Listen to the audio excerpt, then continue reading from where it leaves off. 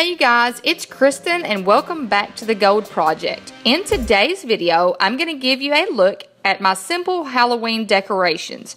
But before I do that, I wanted to show you what the kitchen area looked like before. These are video clips from my kitchen tour. The only area that I really decorated for Halloween this year was the kitchen table and the dining area.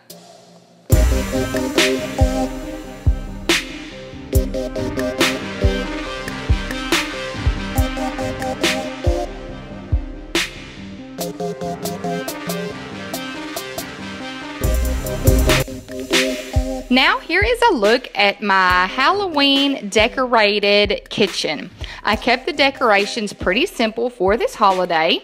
On my kitchen table, I have an orange and white chevron table runner that I purchased from Jane.com last year. If I can find out the actual shop that sold it on Jane.com, I will put a link below. And then I have two apothecary jars that I purchased from Trees and Trends many years ago. And inside of those jars, I have striped pumpkins and polka dotted pumpkins that I purchased from Target. In the center of my table, you will see an off-white lantern that I purchased from Pier 1. And inside is a Luminara candle. A Luminara candle is an electronic candle, so you can set a timer on the bottom and it's good to go. You do not have to worry about anything burning in your house.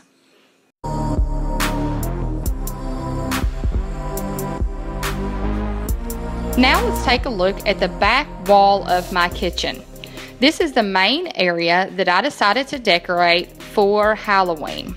Most of these things I already had at home, and I purchased very few for this year's Halloween decorations. Now, starting from the left and working our way to the right, we're going to start on the floor. And this is a fall banner sign that I purchased from Barn Owl Primitives last year, and I absolutely love it. I will make sure to put a link to her shop below. Then you see two pumpkins on the floor. I purchased those from Walmart many years ago. And hanging on my table is a banner that I purchased from Jane.com a few weeks ago. I think it came from Crazy for Embroidery. I'll put a link below to that shop. And then I took off the yellow and white trellis lampshade and replaced it with the black and white trellis lampshade from Target. Then you see my Heidi Swap jack-o'-lantern and ghost that I just purchased and that are battery powered. I love them. And you see in the center my little owl. I purchased this owl several years ago from a specialty shop. I saw him in the window and had to have him.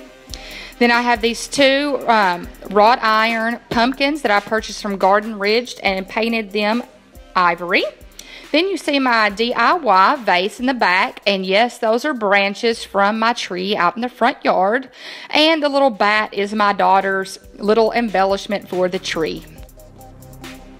And then next you're going to see my neutral Happy Everything original platter with my witch hat attachment. I have the Cotton Colors items all over my house and I absolutely love them all. And then last but not least, my Happy Fall wooden pumpkin that Miss Lisa Frost herself made me. It's supposed to go outside, but I love it so much that I keep it inside so I can see it every single day. And that is all for this area. Pretty simple, but I really like it, and I think it turned out great. And one more look at my overall Halloween decorations.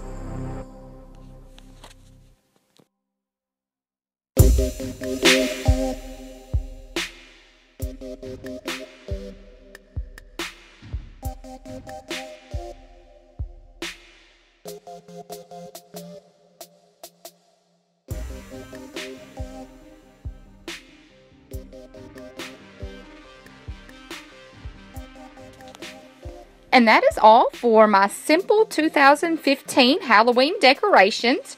I hope you enjoyed seeing how I decorated my kitchen for Halloween this year. If you like the holiday decorating type of videos, please give this video a thumbs up. And if you haven't subscribed yet, I would greatly appreciate it if you would do so. I hope y'all have a fantastic week, and until next time, bye.